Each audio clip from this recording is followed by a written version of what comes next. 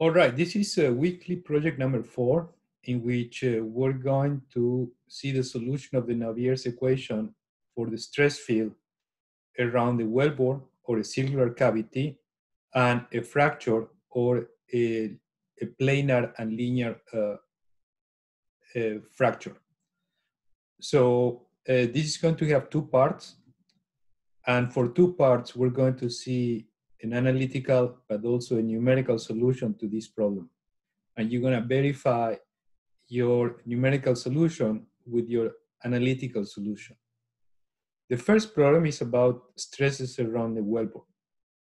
And for stresses around the wellbore, we have the Kirsch equations. The Kirsch equations let us solve what are the stresses around a wellbore in terms of cylindrical coordinates. Why in terms of cylindrical coordinates? Because it's a lot easier to solve these equations and to write these equations with the cylindrical coordinates, because in cylindrical coordinates, sigma RR and sigma theta theta are going to be principal stresses when they coincide with the direction of the principal stresses in the far field. Where do you find the Kirsch solution? You're going to find it in my undergrad notes in 6.2, section 6.2, and here you will see what all of these stresses are. You will find the meaning of sigma theta theta, sigma RR, and sigma ZC.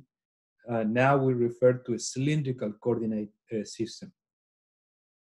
And here also you'll find a physical explanation for what each of the terms are in the final equation that I have written here as equation 6.2 and applies to a vertical wellbore, particularly to the way the stresses are written in terms of horizontal stresses. The equations are going to be also valid for any wellbore that align with one of the principal stresses in the far field. You will just have to change these values of the stresses for the appropriate value.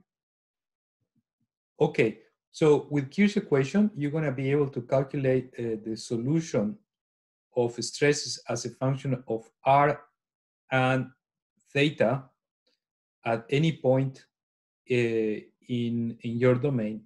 But I'm going to also ask you to solve this numerically. And the way that you're going to solve this numerically is to the finite element solver free FEM, or if you want, with Phoenix. And you will have to do this with different size domains. The objective of this is to capture what is the influence of the proximity of the boundary conditions.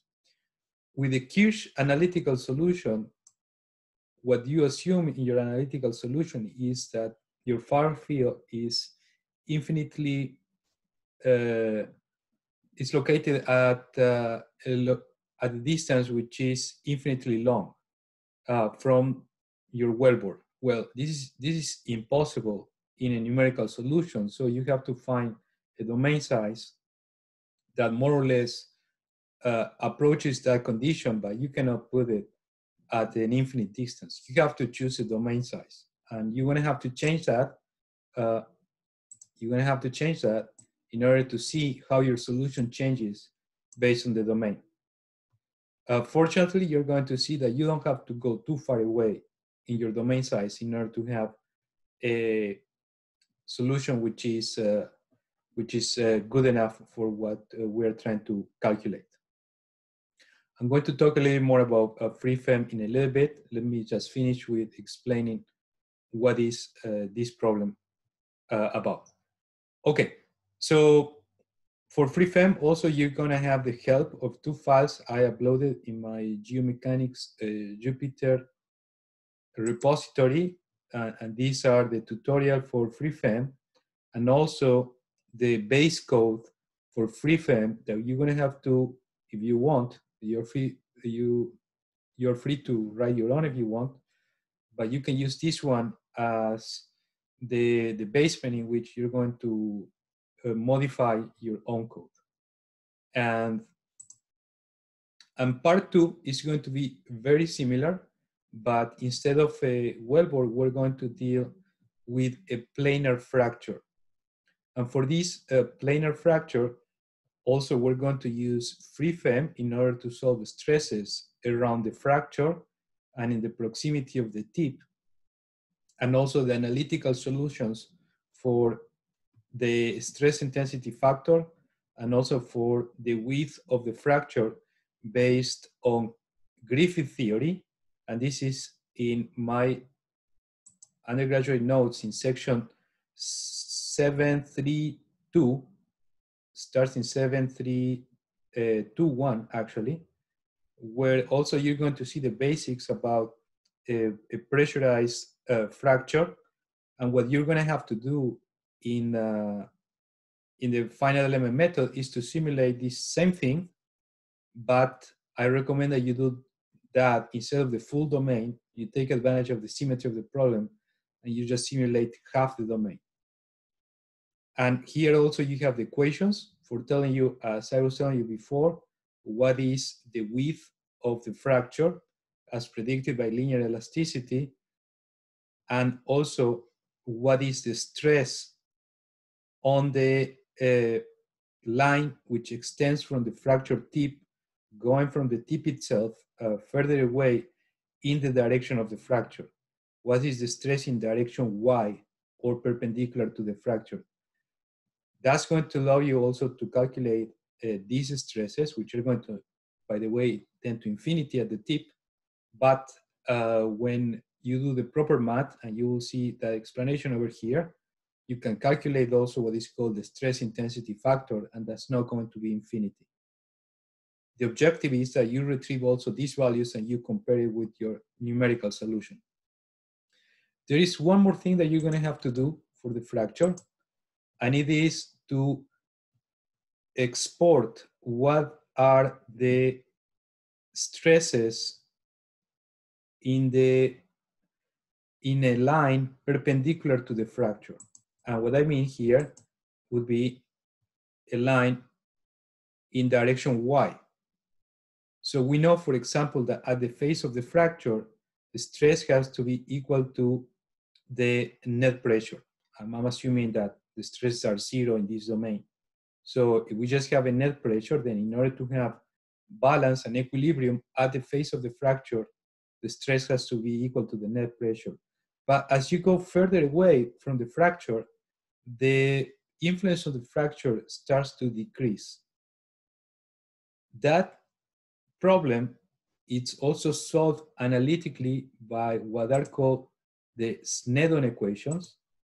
And you will find those equations in this paper over here. I believe that I'm not going to have access now since I'm not connected to the library of the university. But here in this paper, you're going to find that equation from Sneddon and Elliott in 1946, which is a little bit difficult. So I'm not going to ask you to do that, but to find an analytical solution, but at least get the numerical solution that is going to tell you how these stresses decrease with distance. And you should get something similar to, let's see if I have it over here. I think it should be. You're going to get something similar to this, in which you're going to see that getting further away perpendicular to the plane of the fracture, you're going to see that the stress perpendicular to the plane of the fracture, in this case, the stress in direction XX is going to decrease as you get further and further away. And this is very important because it's related to what is called hydraulic fracture stress interaction, or also called stress shadows.